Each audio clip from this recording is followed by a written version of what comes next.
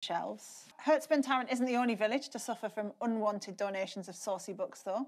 How did one resident in the village of Cornholme in West Yorkshire protest against what was going on there? He put up a sign saying, "This book has come from Sodom and Gomorrah."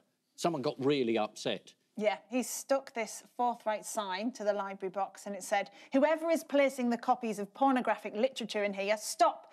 Cornholme is a good, God-fearing Christian village. If this filth is to your liking, may we suggest that you move to the cesspit that is Hebden Bridge."